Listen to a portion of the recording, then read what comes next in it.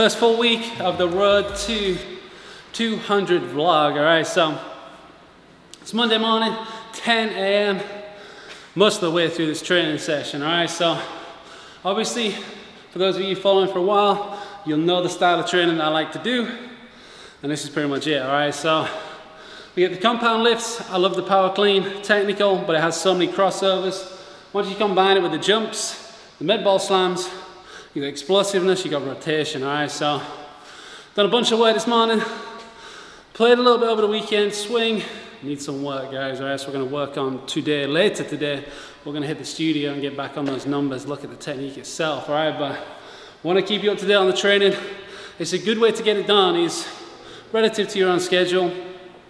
Hit the heavy lifts, hit the power lifts early in the week, get your body in that phase, and then kind of taper throughout the week relative to how you feel, all right? So if you are set to play on the weekend, obviously if Stallings is playing Thursday through Sunday, hit it on Monday, put yourself in a position to feel your best come game day, all right, whatever that means for you. So I'm gonna hit another round of this. We're gonna hit some deadlifts because you need to maintain that baseline strength and the body feels better when we're lifting, all right? So a little bit more to do. I'm gonna head up and look at that swing.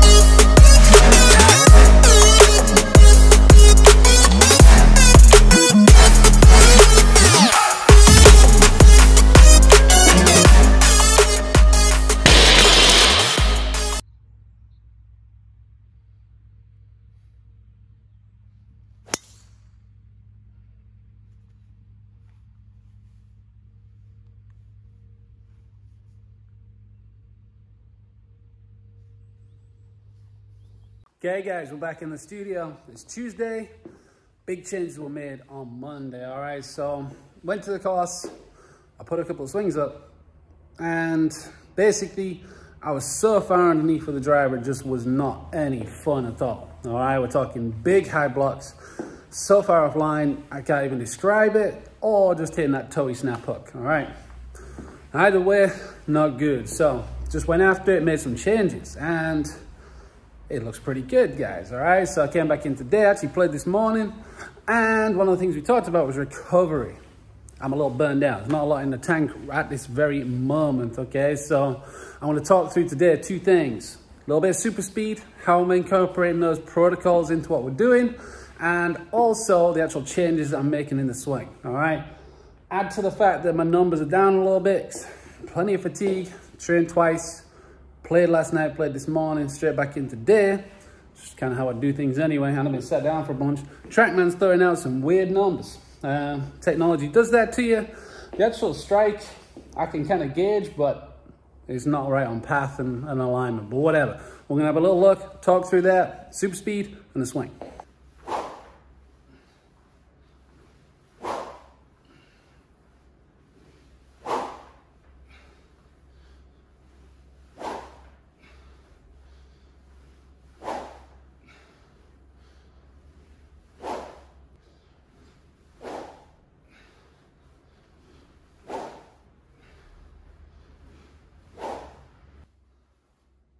So I've been partnered up with SuperSpeed for a while. They're extremely effective. They get the job done, guys, all right? We should be using those protocols more often. I love to match them into the stability training because your body should be able to stand up, absorb, and utilize all the forces that you're creating, all right? So lots of asymmetry, the lunges, the Romanian deadlifts, that kind of stuff. Lots of core work to me to allow you to build power, build speed, but also do it in the best way possible, all right? So I probably have three favorite movements I go to. Again, the protocols from SuperSpeed are awesome, but I'm a busy guy. I'm trying to fit it all in, all right? So I like just the standard swings, both directions. I like the step to swing, that kind of extra load like we do with the med ball, and then the kneeling swing as well. All right, once you take the ground out of it to a certain extent, you start to learn and understand how your body moves. You can take a lot out of that. All right, so I want to get into those moves more next week. I want to give you some baselines, going to get some numbers, but we need to talk about the swing today, guys. I need to get this kind of first week in, understand where we're at, and also let you know about all the prizes and the giveaway that we got going on.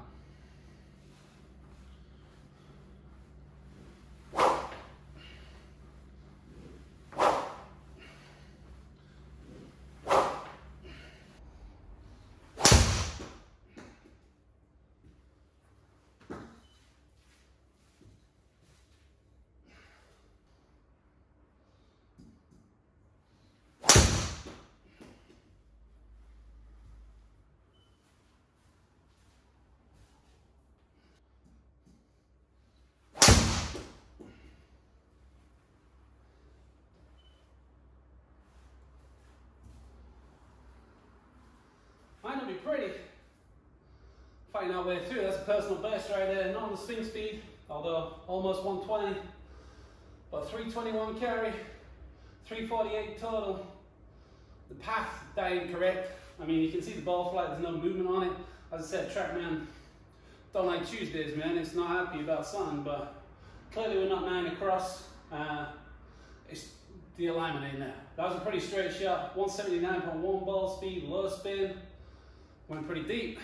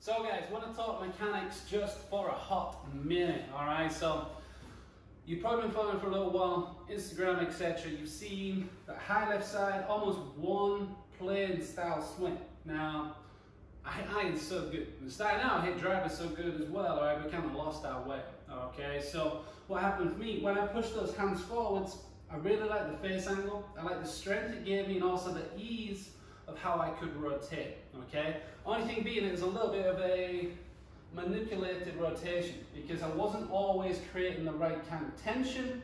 Sometimes it was around the body, okay? So one thing that was really limiting was how high my hands can get in the backswing and the face angle as well, all right? Because when the face gets too strong, I was just backing up with the driver the whole time. I'll get back here, I'm trying to lift, I'm in this position, and like I said, high blocks, toe hooks. It's not been a lot of fun of late, all right? So kind of going a little bit more conventional, get the club standing up a little earlier. I'm becoming way better with my rotational capability, all right? That's the focus going forwards. I put up a couple of swings from the round this morning. You can see how the club's on a better plane. One of the things I've got to work on now is maximizing that rotation. So just much more conventional in setup, letting the club work against that lead trail side, and then I've really got to get into a strong position at the top, okay? If we're going to hit that 200 mile per hour ball speed, we've got to use the ground, we've got to fully rotate. Everything's got to be really, really good, all right? So the super speed helps. Overspeed training gets you into the movement patterns, gets me feeling good, but now it's the case of getting comfortable down into the ball, all right? Because again, when I was with that driver swing, hands out here, there's a big movement off the ball and then back onto it.